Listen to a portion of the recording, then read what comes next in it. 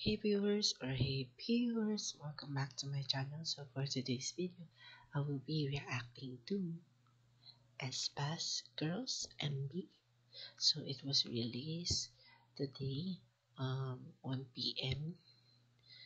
1 in the afternoon, and then the time right now is 10:38 p.m.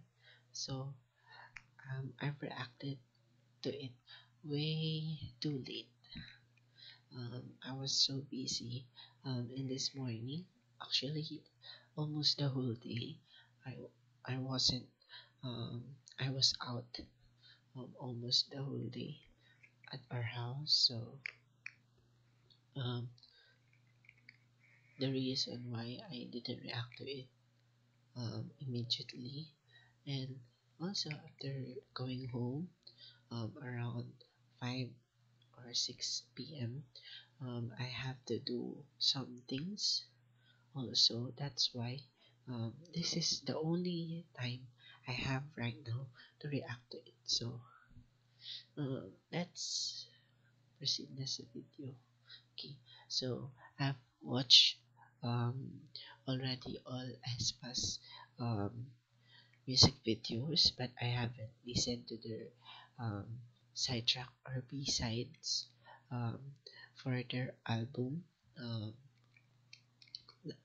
last time. In their Savage album, I haven't listened to their songs. Oh, I think I have listened. Oh, sa Energy. Parang dun lang yata. So, let's proceed na. Okay. Wait. May subtitle na ba? Okay, okay. So, pwede na. Okay. Let's go. 3, 2, 1. 3, 2, 1. Let's go. Nini, I see. Turning to just a simple girls.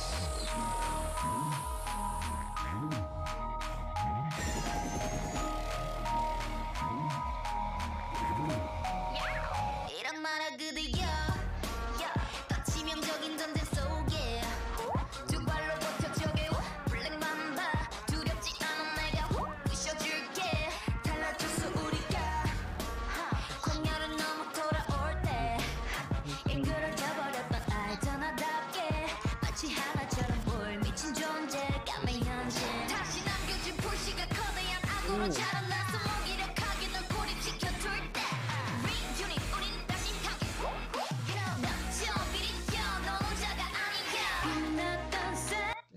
Wait lang. Oh.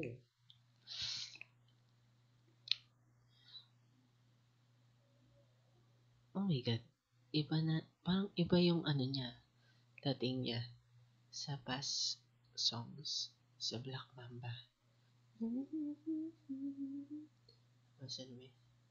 Oh, that's never changing.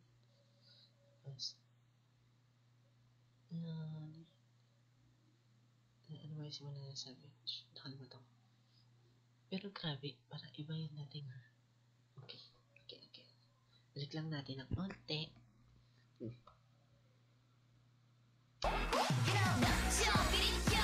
Rapper.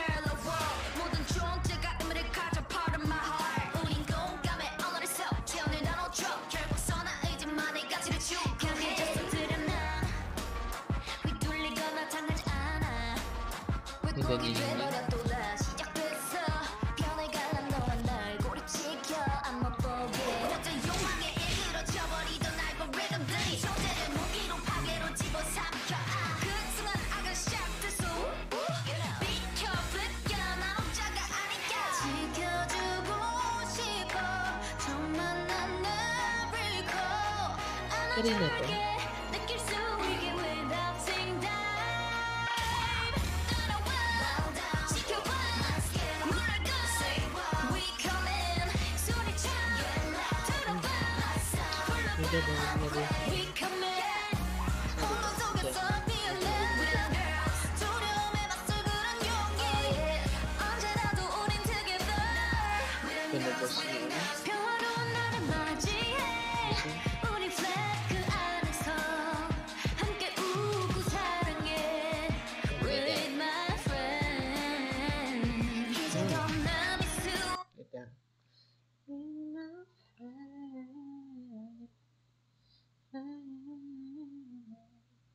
Oh my God. Balik lang. Ay, mabalik. Wait na. Ay, mabalik.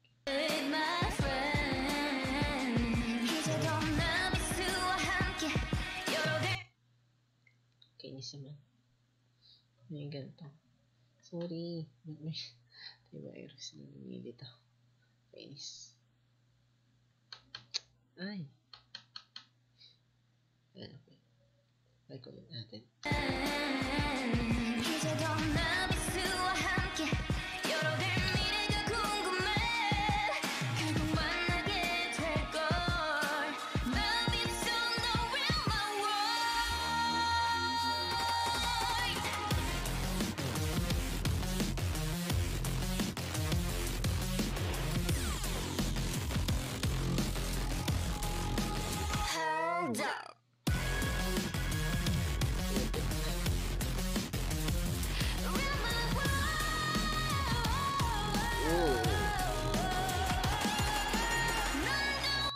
Putik na.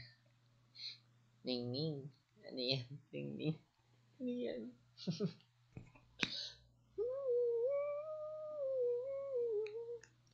My God.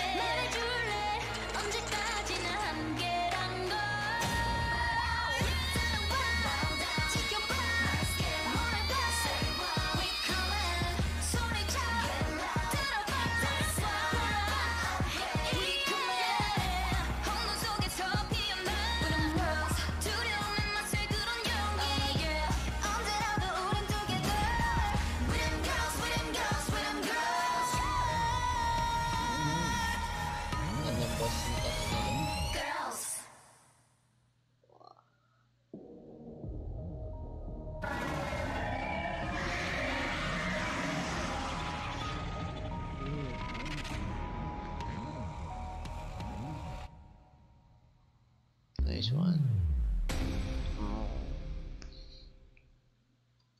Okay.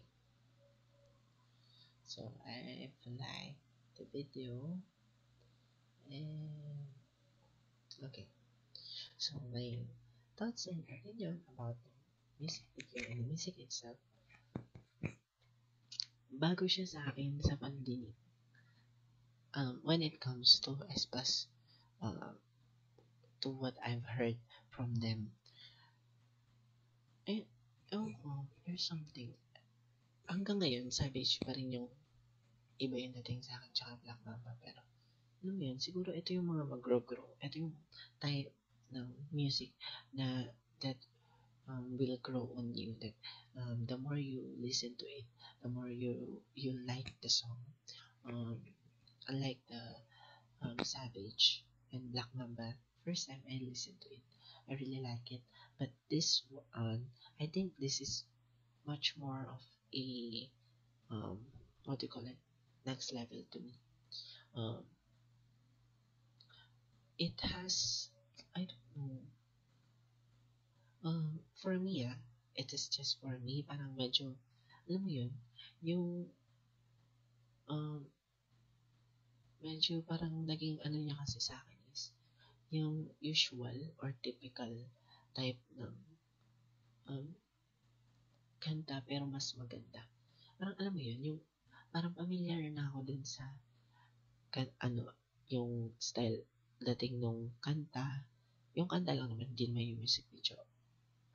honestly, wala akong nag-gets masyado sa music video nila. Hindi ko alam kung bakit hindi ko nag-gets, pero ewan ko ba. Hindi ko na-gets yung music video. Hindi ko rin naman kasi nabasa masyado yung subtitle, so wala rin kwenta. Nag-focus lang talaga ako sa ano. Inaano ko mismo yung kanta ko. The first time I will be listening to it, magugustuhan ko na, pero ito talaga yung type na mag-grow. Gusto ko na siya, pero hindi yung totally na simula ngayon kailangan ko na siyang pakinggan lagi kasi gustong gusto ko siya. Hindi ganun. Mayroon na din sa akin. So, um, it will grow on me. Siguro after listening to it few more times, I will um, really like it deeply. And I think um, it is not a waste of your time listening to it kasi um, it may be the usual type of music or songs that might be released by um, a girl group or someone, but there's still something that you will know that um, it is not just the stereotype.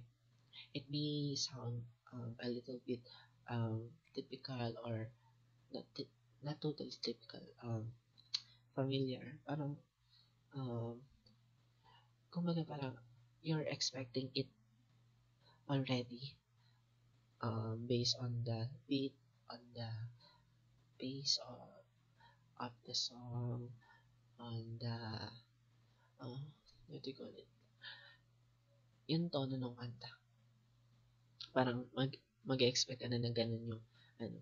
Para kasi nag-aantay ako ng ano eh, yung ano ng Aespa na usually kasi parang dalawang genre. Parang ganun. Yung something na biglang tapos biglang kahit onting pagbabago lang, wala ko masyadong napansin na ganun. Kasi sa Black Mamba, yung time na nagganon yung may umano kay Karina, yan, parang nabago siya. Kasi na-stop yung music. Tapos, syempre, next level, nababago talaga. Tapos, sa Savage, nabago din. So, dito, parang nag-antay ako ng ganung moment kasi para sa akin, yun yung tatak ng Aespa. So, it is a different, something new for me as a listener of them na they are not doing their usual um, style in um, doing or creating a song for Aespa. So, I think that's good na hindi hindi na predict ng tao na magiging ganun lang ulit yung style nung paggawa ng kanta na uy, bagay rin pala sa kanila kasi bumagay sa kanila yung ganitong concept, dating ng kanta, yung style ng kanta. So, um, para sa akin, thumbs up yan. So, that's it for this video. I hope you like this video. Give it a thumbs up. Subscribe to the channel if you want and click the notification bell and comment down below your thoughts, your opinion, and your suggestion about the sorry the video that I reacted or to my reaction. And ayun, like I've already mentioned, um, it this is the type of song that will grow on me, so I'll just have to listen to it way more for me to really like it deeply. But then I will still add it to my playlist because maganda naman kasi yung kinalabasan ng kanta. And yun, yun lang. So, um, you can share this video na lang. So, bye viewers, or bye viewers.